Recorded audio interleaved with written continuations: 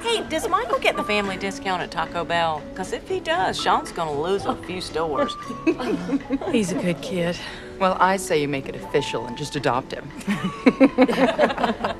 He's gonna be 18 in a few months. Doesn't really make much sense to legally adopt. Leigh Anne, is this some sort of white guilt thing? What will your daddy say? Before or after he turns over in his grave? Daddy's been gone 5 years, Elaine.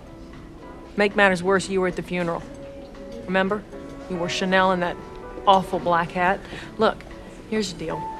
I don't need y'all to approve my choices, all right? But I do ask that you respect them. You have no idea what this boy's been through, and if this is gonna become some running diatribe, I can find an overpriced salad a lot closer to home. Leigh Anne, I'm so sorry. We didn't intend to... No, we didn't, really. I think what you're doing is so great. To open up your home to him, and honey, you're changing that boy's life. No. He's changing mine.